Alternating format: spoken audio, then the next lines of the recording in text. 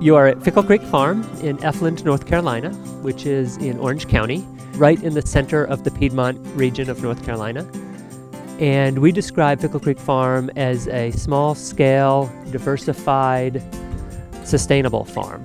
This farm right here is 61 acres. That's kind of the size of it. The sustainability part comes in with our practices. We are trying to produce food at the same time that we protect the environment and bring in minimal inputs from the outside.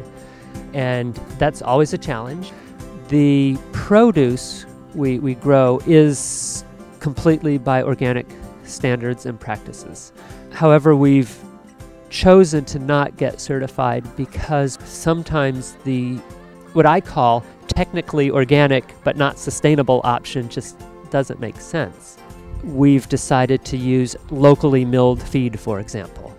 The reason for that is to get the certified organic feed that we had available at the time. It came from a much longer distance. We sell retail direct. We do very little wholesale. So it's not like our product is on a shelf somewhere and the only thing the consumer has to go by is the stamp on it that says certified organic.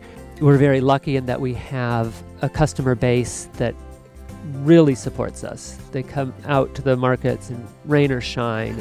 They appreciate what we're doing and how we're doing it. But that helps financially, of course, but that also gets us into kind of communally sustainable.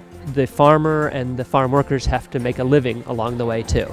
So it has to be sustainable for the farmer first. This farm is what I would call a agroforestry system. A definition for agroforestry: the inclusion of a woody perennial component in a farming system meant to produce livestock and/or produce. So our trees, just like our livestock, we look at in two ways. They have service benefits and they have product benefits. So examples that we get from the trees are shade, improved aesthetics, erosion control. The trees are doing a lot of things that aren't necessarily monetary income, but they are important services to be sustainable and to be an enjoyable place to farm. We heat our home with firewood, and so firewood is an actual product. So there are products as well from the trees. By having not only our crops and our pastures, but then completely natural forested areas, our biodiversity is much, much higher than most agricultural systems. The livestock that we have brought to the farm and that we have now all got here because we were trying to meet a need of the farm's sustainability. Chickens, for example, we started with laying hens. And yes, we needed the income, but we also needed the fertilizer that they were producing. And so not only did they produce the fertilizer, but they spread it and incorporated it for us. The chickens are really good for insect control as well, and weed seed control. All of those are, again, our services first. Then I think we got pigs next. Their service at the very outset was to eradicate noxious weeds that we couldn't get rid of any other way, because of course we don't use herbicides. And then we found out just serendipitously that they're also great for raising rocks from pastures, and they bring them to the surface and then we can just go out and collect them much more readily. They are great for understory clearing.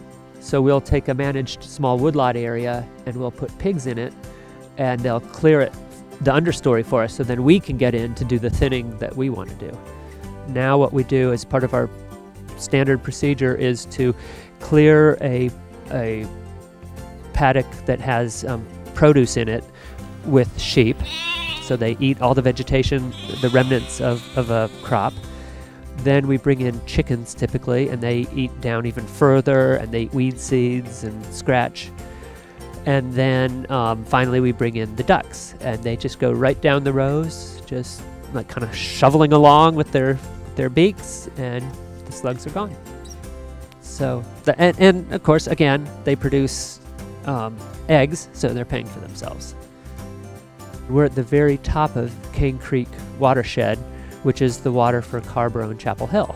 This farm is a farm conservation easement, and that means we sold our development rights.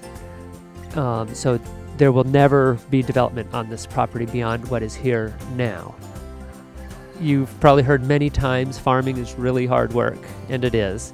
I do feel like we're just one of many farms in this area that are farming along these lines, and we do make a significant impact.